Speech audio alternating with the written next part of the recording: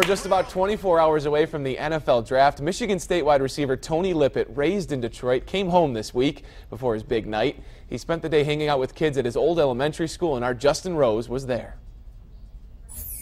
23-year-old Michigan State senior Tony Lippett has come a long way.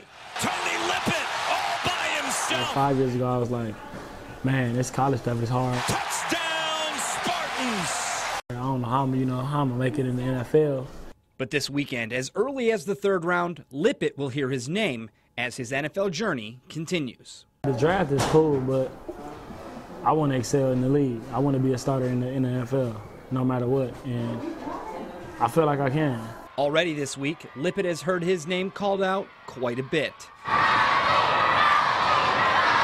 He spent the day at his old elementary school reminding these youth that he was once in their shoes. No matter what obstacles you face at an early age, family issues, anything like that, you can shoot for the stars. NFL scouts are torn on whether Lippett should play wide receiver or cornerback in the league. And while he says that's a good problem to have, his tape shows the real story. Wide receiver is where it's at.